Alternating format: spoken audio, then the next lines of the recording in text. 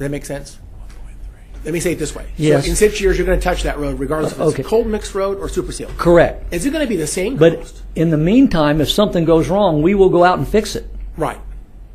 But the cold mix roads have typically lasted, you said, 5 to 7, so Right. they're not failing and prematurely failing necessarily. No, We might do little repairs if we need to, but would it do it on a super seal or a cold mix? We have to do repairs on both types of roads regardless. correct. My point is, at the 6-year mark, when we go out and do a little overlay, we're going to do that overlay whether it's a cold mix or a super seal or a wet base or a dry Right. base. And if It you put a doesn't Nova matter. chip on it, it's a half-inch Nova chip road. Whether it's cold mix or hot mix, you're going to put the same Nova chip on it or whatever treatment guess- you pick. So my point is, if you were to look at, say, a 50-year cost of that road, it's going to be cheaper to do the wet base. I'm sorry, they do the dry base because it's $40,000 cheaper per mile to begin with, and down the road, our activities on that road at that point going forward are almost identical, basically. Right, unless something happens to the road, unless like A failure of some a sort. failure of some sort, We have like no that, data that to we know- have to go out and patch it. We have no data to know that a dry base or a wet base is going to fail more regularly than the other type. We don't know that. No, it just Mr. depends Spears, on before you answer that, how well you Mr. construct it in the Spears. first place. We're losing our audience. I just want to tell them thanks for watching, and you're going to have to go online in order to pick up the rest of Mr. Spears' comments. So. Well, I'm sure they already fell asleep. And no one's watching now. All right. Well, I appreciate that answer. Again, you did say yesterday that the independent third-party opinion of this is that the dry base is in fact a quality road, and in their opinion was as good as the wet base. And on the dry base, there's at least several contractors that can provide that. So there's competition built in. There's many contractors that provide it that have made their living for years doing it. And I think if we commit to a wet base only, the solar steel, we're really held hostage with whatever they want to charge because, and they have done. They've increased the price because there is no competition on that product. So I like the dry base because again, we have experience in the past, maybe a long time ago, but it was a good road. Third party says it's good, and we have competition built in. And I think to arbitrarily spend $40,000 more per mile, to me is not a smart place to go here. We need to.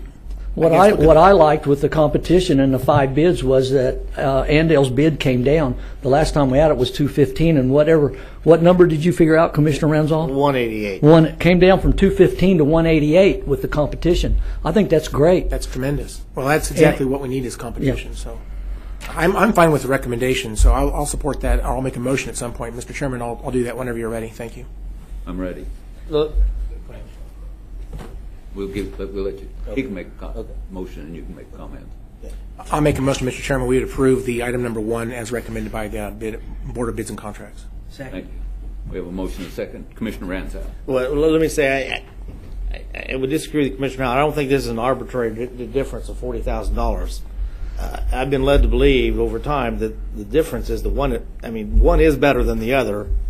At least I've been convinced by Public Works Director, one's better than the other. So yeah, you're paying a little bit more for it, but it's better. So I think you're getting a better product, which I think is a better long term for us. But I'd be willing to, do a compromise, and I'll take the wet on mine, and you guys can have your dry if you want. But You can't do that. but anyway, I'm telling you, I don't know why we would settle for a product that's not quite as good. So I think it's kind of a gamble, but I want to trust the judgment of my Public Works Director, who has told me repeatedly this is a better product. So. Anticipating that, we've talked to legal, and you can't accept 2 bids off the thing. I You know that, right? Are you just kidding? Okay. I knew that. So. Thank you. Commissioner Howell. Just to be clear, thank you, Mr. Chairman. I do want the best roads in my district as well. I think we all want that for our district. So we want that for all of Sedgwick County roads, even if it's not my district. We want the best roads possible. We got to be careful with taxpayer money, of course. And I guess the data in front of me says that these roads are equivalent. I don't have any data other than subjective opinion based on past discussions. But what's in front of me right now says these roads are equivalent. And one's $40,000 cheaper, and the bid board did their due diligence.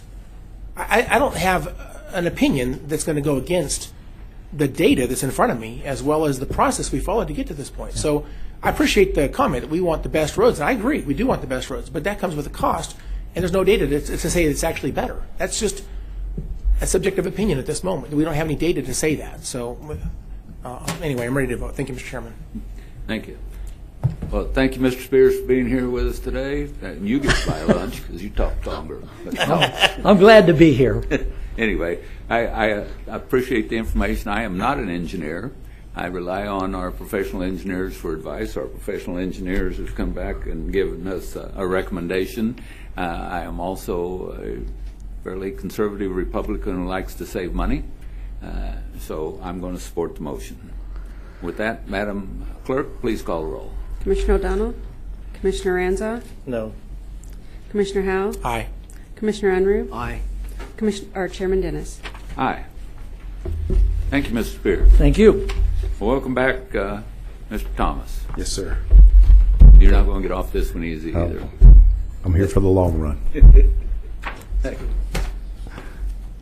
We're ready to hear about Yes, we made the recommendation on item 2, the actuarial and broker review services, and I believe there was going to be some discussion about that as a separate item. Would you like me to read the recommendation again, sir? We know what the recommendation is for IMA. Yes, sir. I think there's going to be some questions about Okay. that. Thank you. Commissioner Ranzau, do you want to ask questions? Or you want me? Go ahead. Well, thank you. I think probably Eileen needs to come up.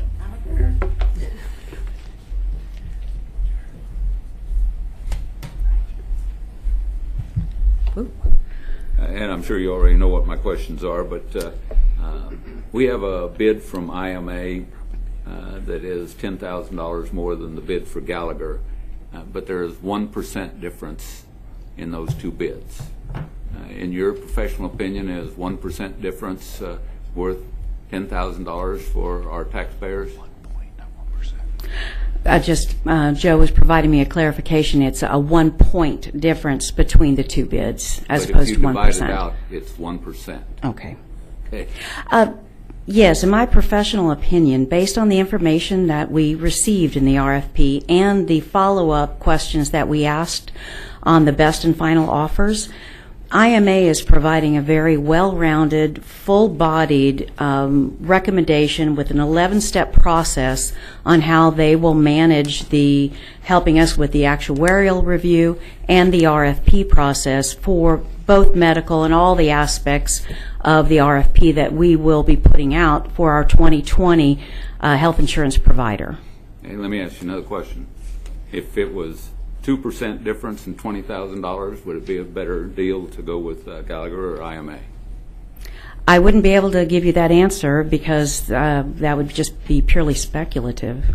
So if it was a 3% difference, we could go $30,000. If based on your $10,000 and 1%, I'm trying to find out where the break point is. The committee, when the RFP committee reviewed this, and we talked about it, everyone gave their evaluations, their determinations, and the committee together made a recommendation based on the information that we had, and it wasn't based solely on price. Joe can explain how price is incorporated into the calculation, but it was the entire package, and Gallagher got the full credit for the fact that they had the lowest price, but they did not have the best proposal. Let me take a look at a couple things here.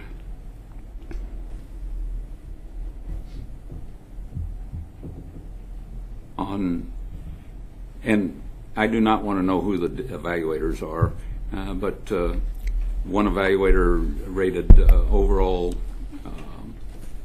I think it was B. Let me see.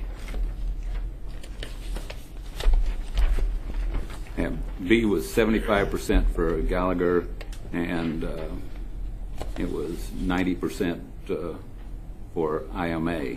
Yes, sir. That alone is enough to sway 6 points, which would have been the difference. They're so close between the two of them, and I don't know where the break point should be. That's what I'm trying to find out, is where this break point should be.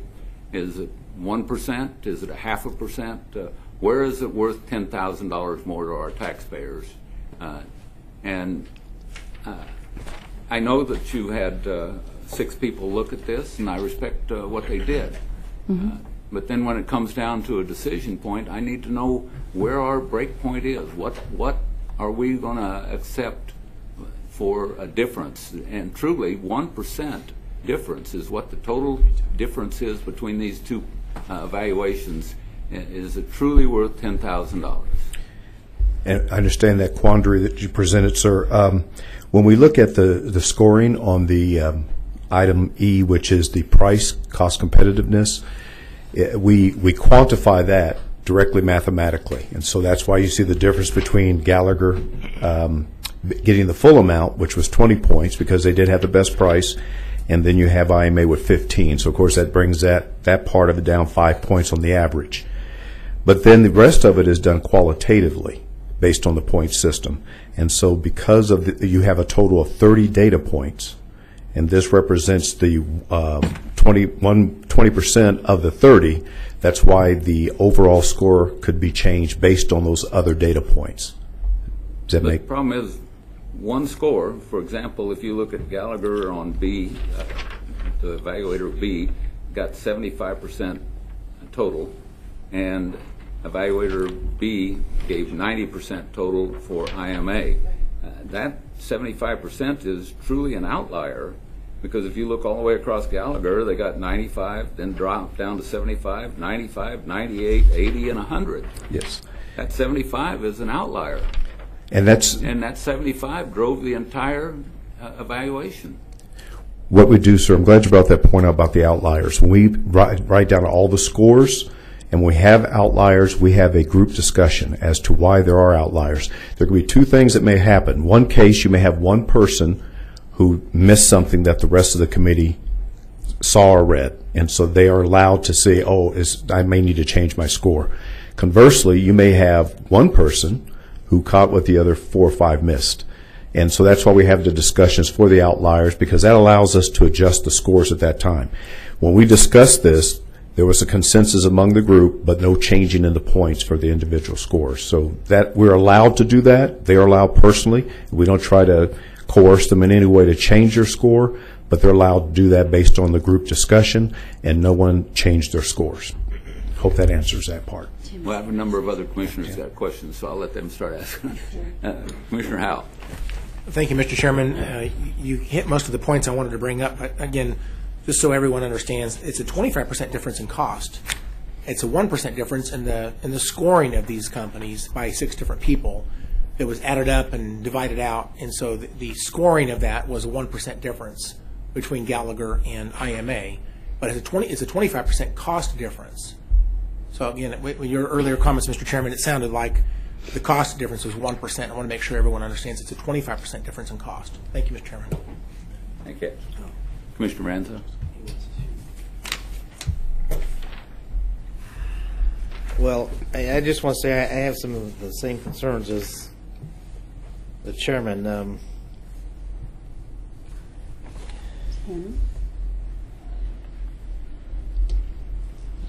mean, Gallagher's highest ratings were the highest of any of the others. I mean, they were highest. You got 100, you got a 98, a 95, 95. Now, some of the lowers were lower. It's just, it's just some interesting results. And then I agree, it's a 25% cost difference. I get it. I guess I'm not convinced that this isn't exactly a scientific analysis, but you try to put numbers on people's opinions, and that's fine. And we had 2 of them that were at 90.5, 91.5, and others that went all the way at 85, 79, 85, 84. I think that clearly shows here that it's not exactly a precise thing, but it says that Gallagher and IMA both rose to the top. They were very, very close. They separated themselves. And so then it's hard for me. I mean, you could make the argument they're essentially the same as far as the outcomes when you compare it to the deviation from all the others. Then the prices becomes, to me, even more prominent, I guess. Commissioners, if I may, Tim Kaufman, Public Services. I was a member of the evaluation committee, and I think I was one of the disinterested third parties because I don't have a dog in this particular fight, but I do have a perspective. my perspective may be different from the other members of the committee because they all have different perspectives. And one of the things that I did as we went through this discussion, in part because the overall total scores are driven in large part by that pricing factor, I went through and I did the old Olympic scoring model where I threw out the high and the low on all of the scores, re-averaged them, and as I went through that process, again, IMA received the highest scores overall. You're absolutely correct. This was a close decision between IMA and Gallagher. The collective impression of the group was that the overall response that was provided, including the scoring, the pricing factor, was that we received a better response from IMA than we did from Gallagher. Again, they're very close in score, and there's a difference in price. But we didn't do a request for bid; we did a request for proposal, and that's why we had that 5 factors to score on. And as we went through the scoring process, again, the scores overall are closer, in part because of the weight that was given the pricing factor. So I haven't done this math, but I think if you throw the pricing factor out and rescored everything, again, IMA would have a higher score, and it would be a greater difference in score than that 1 point that you see when you factor in the price as well as everything else, if that helps. And if I confuse things worse, I apologize. At this point in the day, it's very easy. Commissioner Unruh. Thank you, Mr. Chairman. Well, I appreciate that you went through the exercise throughout the high and low scores.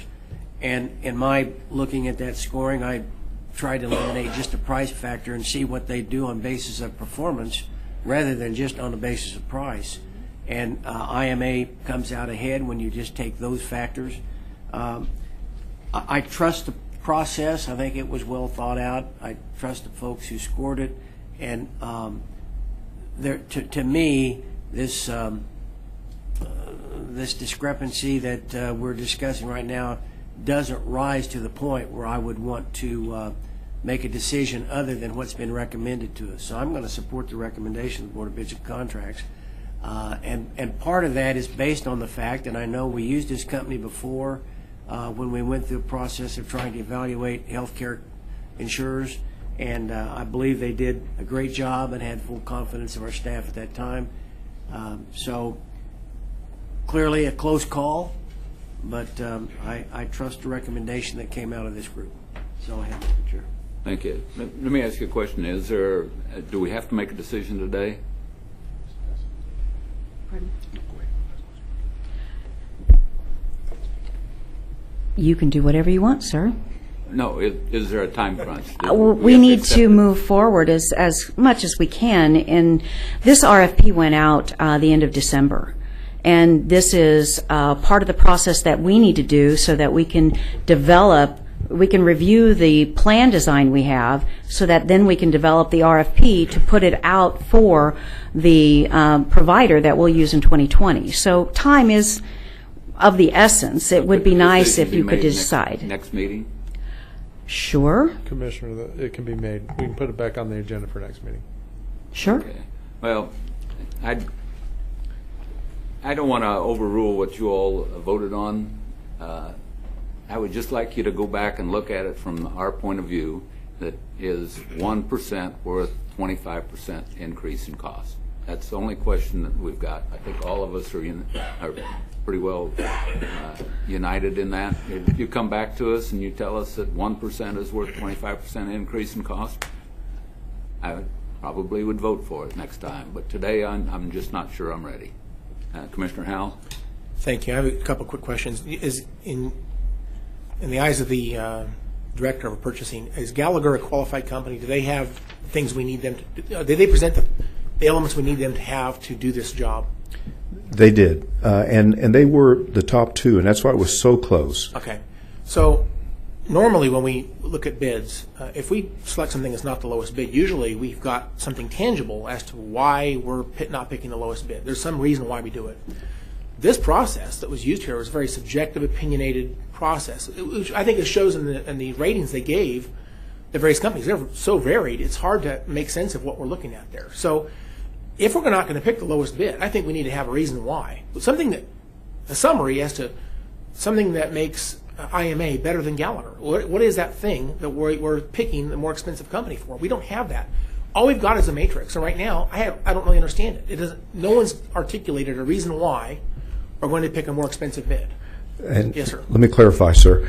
This was not a bid, but it was a proposal. Okay. Proposal. And the reason we just didn't want, it would have been unfair to either one. It had just been a bid, then we would have people who just met the specifications and we just picked a low price. When we did it this way, we wanted the best quality. And so we chose the 5 criteria, and I can read the number of points. It was a total of 100 points.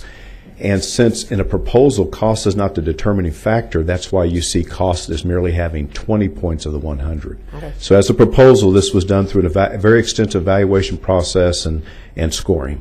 Well, I think pushing this back is a smart thing, whether it be a week or two. But in that time frame, I don't know if it's possible to do this, but it'd be nice to have someone review how we got to this point, or maybe even repeat part of this process to maybe get more clarity on why we're picking one company over the other. And finally, if there's a way to articulate the real differences in these companies as to, from our perspective, as to why we would want to choose a lot more expensive company. I guess I don't have that data, and I need that data to support that. So that's my request. Thank you, Mr. Chairman. Thank you. Well, have never seen the proposals whatsoever. So for me to overrule you right now would not be even halfway reasonable. But to ask you all to go back and take a look at it again and come back to us, and if you come up with the same conclusion again, I'm fine with that too. But I'm not going to vote to say that I would place one above the other without ever even seeing the proposals. That would not work. So I would like to move it back. Lindsay, did you have something you wanted to say? I'm sorry. Sorry, Commissioner. The only thing I was going to say is I was a member of the evaluation committee for this, and when we speak to the $10,000 increase, of course, that's going to be a concern from a finance perspective. For me, though, the larger concern is that we're dealing with a $30 million health insurance budget, that this is going to inform the changes that we make for our employees. That $30 million that we spend on medical and pharmacy, to me, is the primary focus. And I was, as a part of the reviewer committee, for me, that comprehensive step-by-step process that Eileen referenced, the 11 steps, was persuasive to me as being worth some additional cost. So I just wanted to give you that context, but we'll look at it again and come back and say that to you again if that's where we land. Sounds good. I appreciate it, Lindsay. Well, I would entertain a motion to defer this to the next meeting. So moved. Second. We have a motion and a second. Is there any discussion on that? Seeing none, Madam Clerk, call the roll. Commissioner Ranzo? Aye. Commissioner Howell? Aye. Commissioner Unruh? Aye. Chairman Dennis? Aye. Thank you, Commissioners. Thank you. We'll see you again next week. Yes, sir. Okay. Mr. Manager, I'm sorry, Madam Clerk, next item. Consent agenda. Commissioners, Mike Scholes, County Manager. Before I recommend you approve the consent agenda, I bring your attention to item V, and to prevent a coup from happening, we are talking about records in that particular item, which is outlined in the attached PDF. And we like our Register of Deeds, Tanya Buckingham, and we don't want anything to happen to her. So this is approving the records destruction and not her. So with that, I recommend that consent agenda items Oscar through Alpha Hotel. Mr. Chairman, I would move that we approve the consent agenda as explained. Oscar through Alpha Hotel. And Ms. Buckingham appreciates your clarification. We have a motion. He made a second. We have a motion and a second. Discussion. Seeing none sorry. Madam Clerk, call the roll. Commissioner Ranzo? Aye. Commissioner Howell? Aye. Commissioner Unruh? Aye. Chairman Dennis? Aye. Next item. Legislative issues. Will. Afternoon, Commissioners. Will Deere, Assistant County Counselor. Real briefly, the bills we're concerned about, which is the urban area bill, and then there's 2 election bills, the election commissioner bill. the bill related to the ballots are both in, or all three of them are in conference committee. And conference committee should be meeting as we speak and for the rest of the week here next week. And so the way that'll work is those bills will hopefully get wrapped up into a conference report, and that'll prevent them from being amended on the floor. And pretty good prognosis that all those things will pass. So that's all I've got. When do they go on vacation? Or The first adjournment, I believe, is Friday. Friday. Okay. And so then I Very misspoke. good. They will not be meeting next week, but they potentially will do conference committees in the veto session when they come back. Okay. Good. Any questions for Mr. Deere? Seeing none, thank you. Next item, please. Other? Do any of the commissioners have anything for other? Not now. Well, very briefly, last evening I got to sit on selection board for the Corps of Cadets for JROTC for USD 259, and as we always see, they were 4 outstanding young, they'll be seniors next year that will be representing the Corps of Cadets, and I sincerely enjoyed sitting on that. Also, I want to once again thank Lindsay and her staff and the folks at the VA for all the work that they did on the EMS information that we've been working on. And I don't see anything else that to come before us today. It's been a long meeting. I appreciate everyone sitting through this, and thank you for everything. And we are adjourned. Could have gone on with other. How about that? 4.5 hours.